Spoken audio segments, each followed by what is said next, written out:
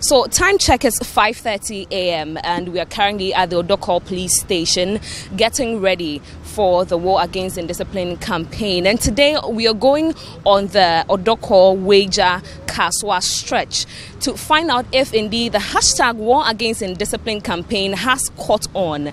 Looking at things, we are hoping that since it's another week, people have had enough and people are going to do the right thing this time. I'm ready to find out if indeed our War Against Indiscipline campaign has caught on. Let's find out.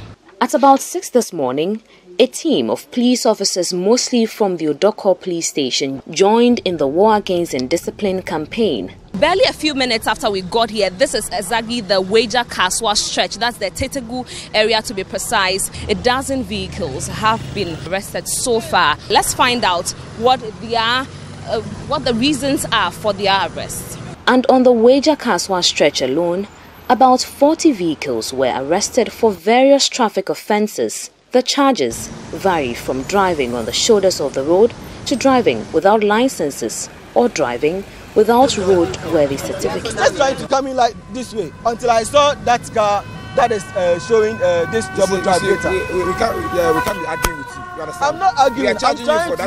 I'm just trying to explain my things to you a little bit so that you understand. You understand what I'm trying to. You understand? Please, you explain at the court. No problem. What we not soft copy. We need the license itself so that we can retain it and bail you, right? We use that as a surety for you to report to court. If you don't have it, we cannot let you go. I'm sorry. Yeah, identify everybody. The prosecutor will come to Accra court 10 o'clock. Which car? Where's the car, sir? They have processed. You have to get. Yeah, the prosecutor right now. So the cheat, I need the cheat. Oh, no, you see, I need the kids. That is why the kids was going to give you a cheat. Yeah, that is why I need the kids. But he needs to write it, so he's going to write it. I get it, Mr. Papa. I don't have a problem. Okay. But you see, how quickly because when I was coming, you see, wait a minute, that he's going to do that. That is why he's gone. He's going to write it for you. Okay. So that 10 a.m. today, we go to court at Abeka. Right. At 10 a.m. Abeka court, and issue him the cheat, and then hand the license over to me. Abeka court today at 10 a.m. He will process you and release you on bail to go to court today at 10. While on the exercise, this commercial driver, who was also arrested for driving on the shoulders of the road, attempted to bribe a police officer to escape punishment. It's got shame at the mommy. It's our license. It's got shame. It's kind of there. It's our license. It's got shame there.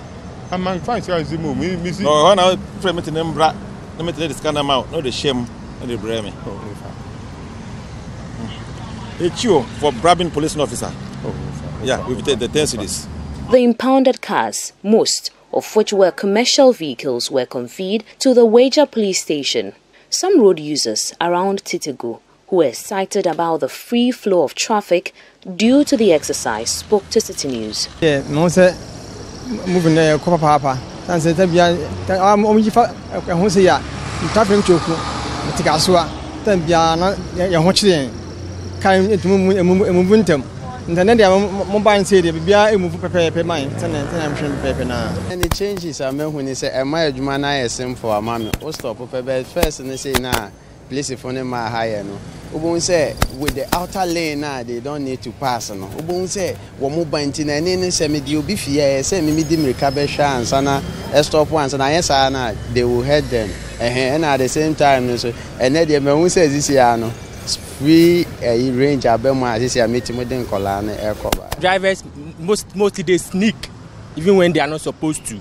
So I can see the police are arresting a lot of people, the vehicles, drivers that are stubborn, that have been sneaking and have been causing a whole lot of traffic.